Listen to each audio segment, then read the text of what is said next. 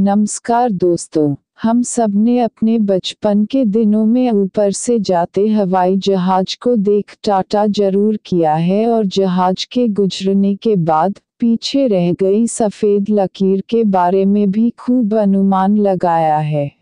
कोई उसे जहाज का धुआं बताता था तो कोई बर्फ की लकीर, लेकिन असल में वो क्या था किसी को नहीं मालूम था।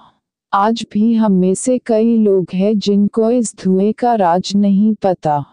तो चलिए आज हम आपको बताते हैं इस सफ़ेद लकीर का राज।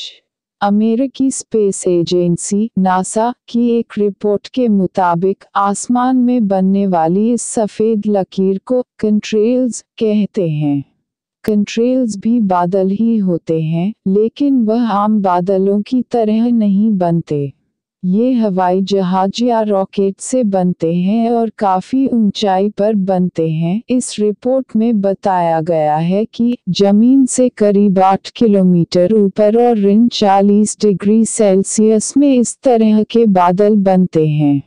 हवाई जहाज या रॉकेट के एग्जॉस्ट फैन से एरोसॉल्स एक तरह का धुआं निकलते हैं। जब आसमान की नमी इन एरोसॉल्स से साथ जम जाती है तो कंट्रेल्स बनते हैं। आपको बता दें कि कंट्रेल्स सबसे पहले साल 1920 में दूसरे विश्व युद्ध के दौरान देखे गए थे। उस वक्त कई खबरें ऐसी आई थी कि इस धुएं के कारण कई विमान आपस में टकरा गए थे क्योंकि उन्हें कुछ दिखाई नहीं दे रहा था। ऐसी ही और मज़ेदार वीडियोस देखने के लिए चैनल को सब्सक्राइब कर लें। आपका धन्यवाद।